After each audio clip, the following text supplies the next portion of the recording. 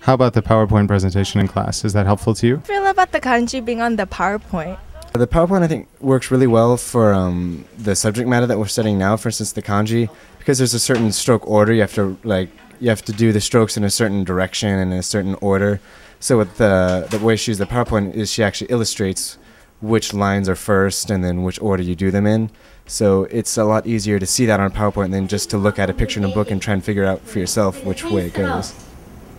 1、2、3、4、5、6、7、8、9、10. Okay? So, and when you like this, okay, so please put these together.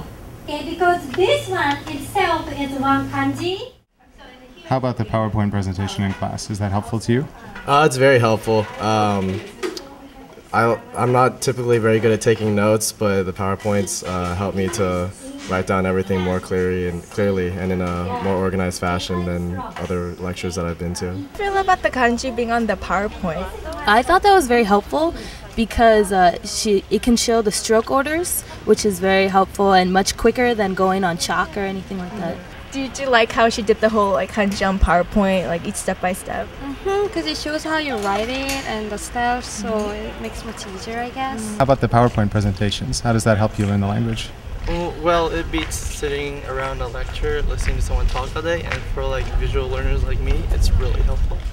Like in Japanese one, we have a little bit different structure than other language departments. So and we have a big lecture session and a small discussion session. So and I am in charge of the bigger lecture session. So in this quarter, and the student, we have only 40 students in a class, in a big class.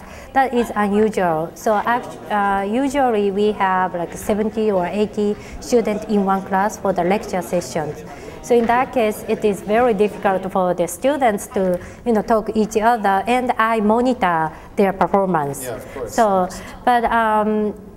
but if I do the lecture for the whole 50 minutes, and 30% of the students falling asleep, so and I don't want to them to sleep in my class, so and I keep them waking up, so and doing some practice and more interactive activities even in a big class. I use the PowerPoint only for the big class.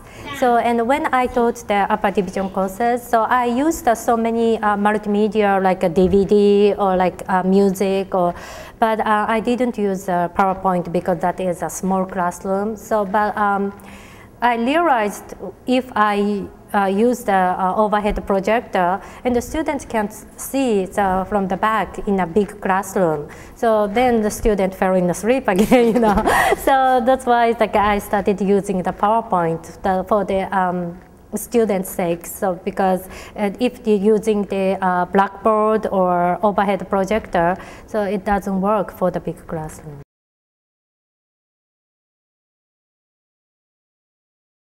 How about the PowerPoint presentations? How does that help you learn the language?